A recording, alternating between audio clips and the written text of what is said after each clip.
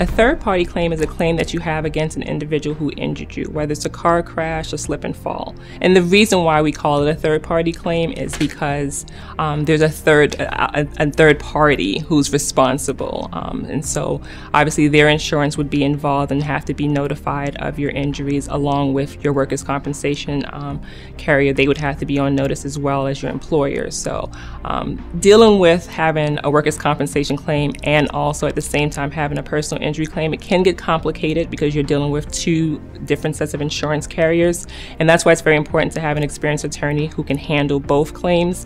Some places they have one attorney handle one, another attorney handle, but sometimes they're intertwined, so you really want to have one experienced attorney who knows how to handle both claims.